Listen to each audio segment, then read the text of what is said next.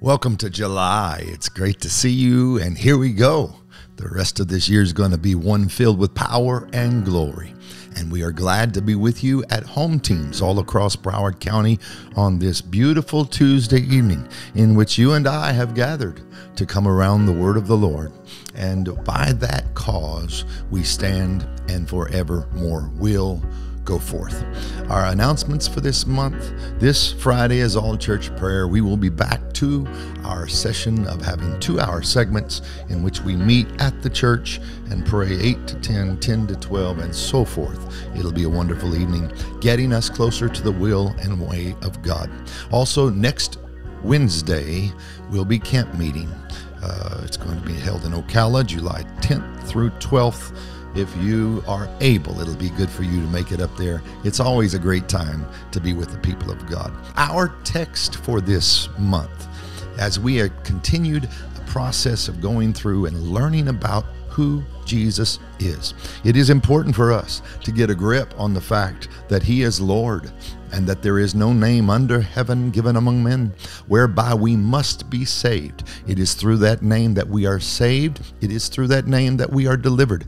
It is by that name that we are set free. Our text is found in the Gospel of John, which is one of the most dynamic and amazing parts of your Bible. In fact, it's contended by some that the book of John might be the very last book written. We know that he's the last writer in our Bible. We know he wrote the revelation of Jesus Christ, written by John on the island of Patmos. But also the Gospel of John, it could be the most dynamic of all books in your Bible. It's as if the Lord wanted to make the end come forth with a great, great expression of who Jesus is. John 20:31 is our text, and it says, "These things are written so that you might believe that the Messiah, the Son of God, is Jesus, and that through believing you might have life in His name." Life in His name. I am concerned that there's an awful lot of folks in this day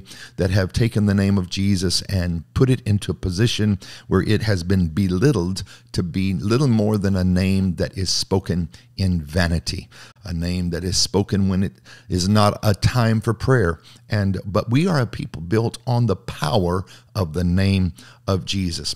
As we assess the Gospel of John, looking at our text, there is a point that I want to pull out from this book that is a study of this phrase that is known in Greek as ego eimi, which is the special and spectacular expression of Jesus saying, "I'm not just here, I am not just somebody, but that I am the living God." And it is so important for us to understand that He is the living God, because that's why when we baptize into the name of Jesus. We understand that when John wrote, there were some who said Jesus never really existed. He was writing around 90 AD, and it was near the very last session of when Jesus or the disciples were here. He also knew that there were those at that season that said Jesus was not a human, and they insisted that maybe he was a phantom. And then there were others that proclaimed that Jesus did exist, but he was just a man with divinity that was projected upon him by the disciples. In other words, the people around him thought so much about him that they decided that they would make him seem as if he was bigger and greater than what he was. Into that kind of a world of chaos and various thought processes that John wrote his gospel. It was much later than Matthew, Mark, or Luke wrote their gospels, and John did not write the same way they wrote. He wrote no parables necessarily in his gospel writing, and when you read Matthew, Mark, and Luke, you're very, very accustomed to there being parables there.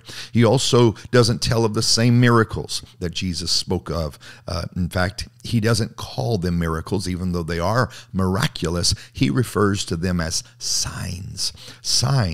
And so these signs, when he tells of them, he will give, the Gospel of John gives the essence and the reason for the telling of the miracle. For an example, the feeding of the 5,000, he tells us that Jesus is the bread of life. When Jesus heals the blind man, Jesus explains, or John explains, that Jesus is the light of the world. His explanation gives a certain amount of clarity and dimension to the gospel that is written by John. 2/3 of his book was written about the last week of Jesus' life, and a full 1/3 of his book is about the last 24 hours of Jesus' existence before the cross. It's amazing how he spent so much time focusing on this critical event called the cross and Calvary, and that week that goes up to it. After 60 years of the death of Jesus having been passed, there was apparently a need for a complete record about what happened at the cross. What happened when they took Jesus up the hill Golgotha. A whole generation had come and had arrived who were not eyewitnesses of the events of Jesus' death, and someone needed to write it down. John determined, I'm going to make sure it's written down what happened. John also wrote to counter a group of people that were known as the Gnostics, Gnostics. The Gnostics, they determined that anything physical was evil. That was their mindset. If it was material, it was evil.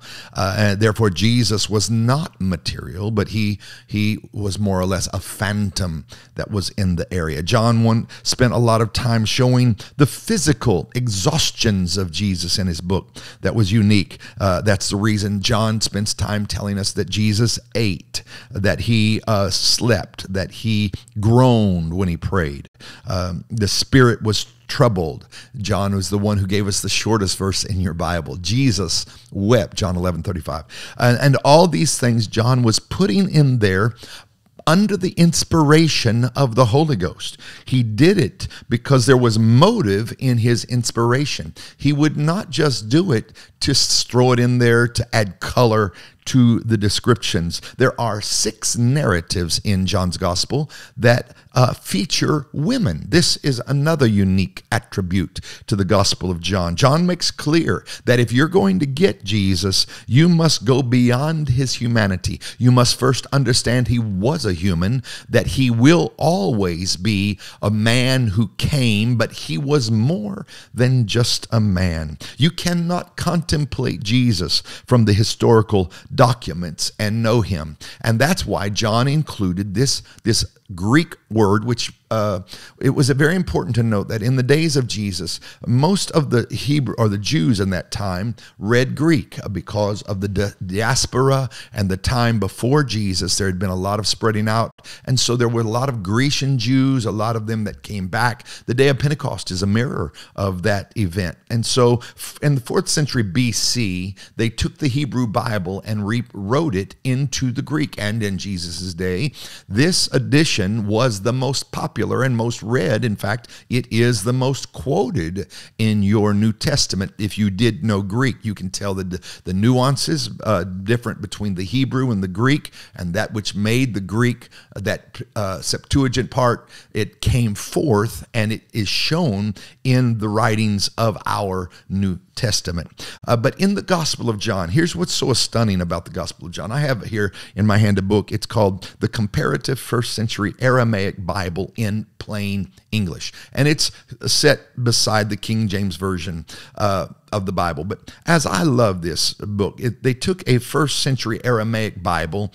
and put it in plain English. And I've gone through my book of John, the Gospel of John, and highlighted everywhere that this term, I am the living God, which was ego eimi, which was used by Jesus, a phrase that you and I, when we read it in the book of John, the Gospel of John, we just see him say, I am.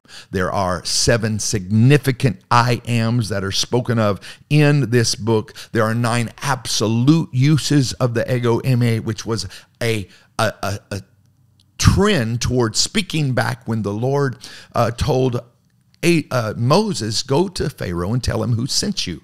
And he said, well, who was it? He said, tell him the I am. Those words were not just I am something. No, the I am, it was the statement about God. And throughout the Gospel of John, we find those given very clearly, and particularly through their 15 of those ego emes come with a predicate, and the 9 come absolutely. But if you just went through this first century Aramaic Bible in plain English and highlighted, as I have done, everywhere that John sticks in that phrase, ego eimi, which is a clear and direct statement that Jesus is saying, I am the living God. 24 times in my little book here that it's a wonderful book, the comparative first century Aramaic Bible. And you go through the Gospel of John 24 times.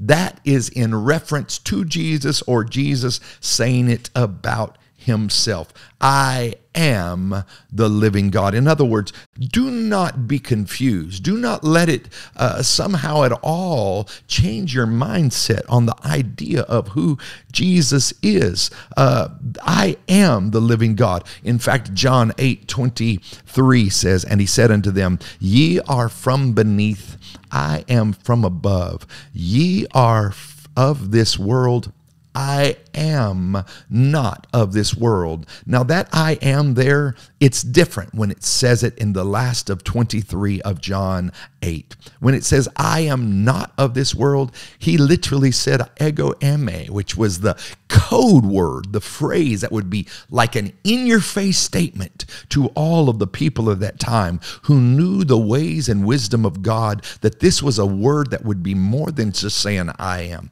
It would be saying the bold, brazen, audacious statement, I am the living God. Be not confused on this July evening in 2024. Oh, ladies and gentlemen, he is the living God. Jesus is the one who is not of this world. Ye are from beneath, which means not hell. That just means you are from this earth. But I am not of this earth. Jesus said, before Abraham was, I am. In fact, when you read it out of this edition of the Bible, it said before Abraham had existence, I am the living God. Before Abraham had belonging, I am the living God. Jesus is my Savior. Jesus is our soon coming King. And Jesus is the reason why we have hope in a world that is to come. Nothing can stop the living God who came to earth that we might have hope. I'm going to be a child of the King. I'm going to be a follower of his way and his name. Jesus will be Lord at the cathedral. Jesus is Lord of my life. You get to decide. Will Jesus be Lord of all? Will he be Lord of everything? Will you understand that when you say Jesus, you have said it all, that there is not salvation in any other name than in the name of Jesus? Ladies and gentlemen, let's know he is the God of our life. The Lord bless you.